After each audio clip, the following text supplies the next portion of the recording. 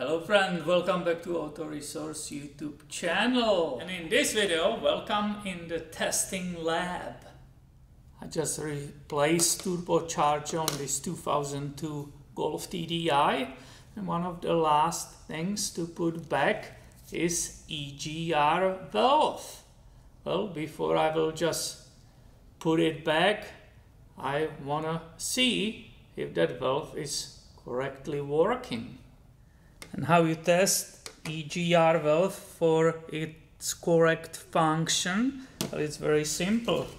You need the vacuum pump, right, with the hose which nicely attaches to that, and you will apply the vacuum on the valve.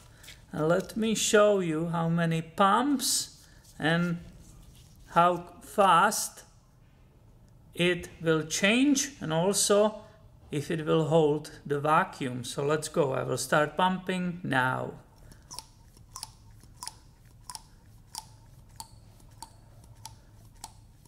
Do you see that valve moving? I hope you do. Now it's also really important to check that the vacuum is not disappearing. I'm watching here my gauge, right? It's still the same. And if I release the vacuum, and only in that time the valve will go back to the bottom. Perfect.